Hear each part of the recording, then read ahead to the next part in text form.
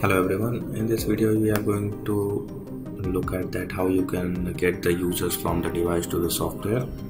So first you have to make sure that device is properly connected to the software.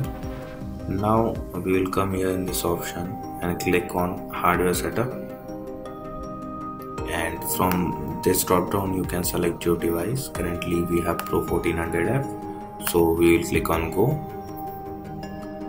After that, from this list you have to select your particular device from where you want to download the users.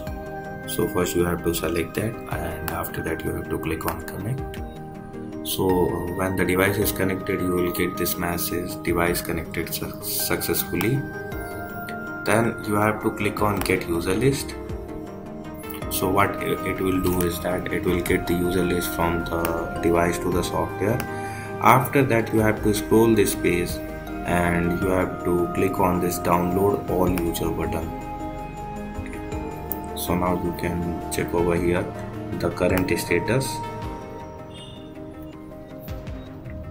and now the total 2 records has been downloaded to the software. Now what you have to do is that you have to click on load database. Okay, now your employee appeared over here.